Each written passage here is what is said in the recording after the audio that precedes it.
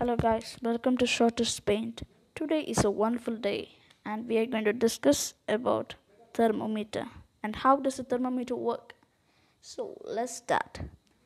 Thermometer is a clinical device or an instrument used in the clinic and the hospitals to know our body temperature.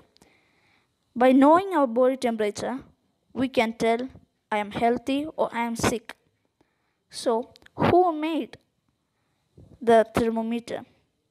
Thermometer was invented by Daniel Fahrenheit, a German physicist and a inventor. This is the first working thermometer invented by Daniel Fahrenheit in 1709. So you know who invented and what is a thermometer. So let's see how the thermometer works.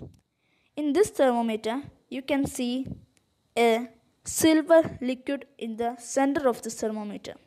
That's called the mercury. Mercury is also known as Hg.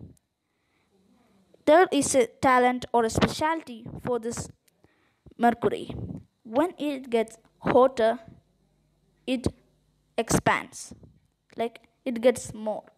I think you get an idea about thermometer. And yes, when the thermometer is kept in the cuff of this sick person, due to the hot temperature of the sick person, the mercury will expand and go to the top of this thermometer.